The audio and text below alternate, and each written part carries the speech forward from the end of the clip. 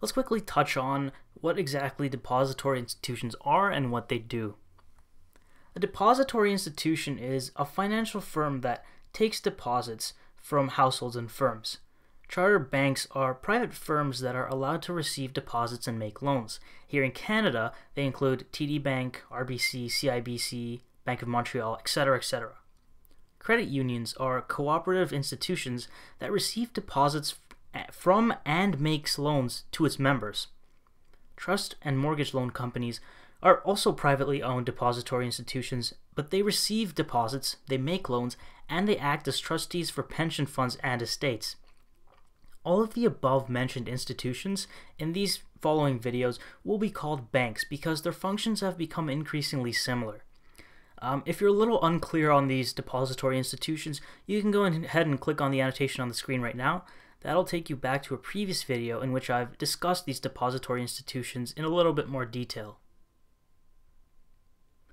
Depository institutions provide services such as check clearing, account management, credit cards, internet banking, and they earn a part of their income by charging for these services.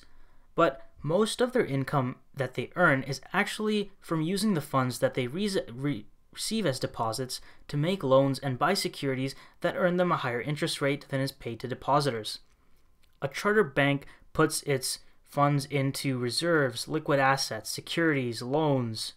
Reserves are notes and coins in the institution's vault or its deposit account at the central bank. Liquid assets include government treasury bills and commercial bills, and they can be sold instantly and converted into reserves with a low risk of loss, and thus they actually have a low rate of interest due to this security. Securities include government and other bonds, and they can be converted into reserves, but prices do fluctuate. These assets are riskier than liquid assets, but they do have a higher rate of interest. Loans are commitments of funds for an agreed upon period of time. They are used to finance the purchase of capital, homes, durable or expensive goods. Even credit cards are an example of loans. These are the riskiest type of assets for banks and financial institutions, as they cannot actually be converted into reserves until they are due to be repaid. Thus, they can charge the highest rate of interest for this particular type of investment. Depository institutions create liquidity. They do this by borrowing short and lending long.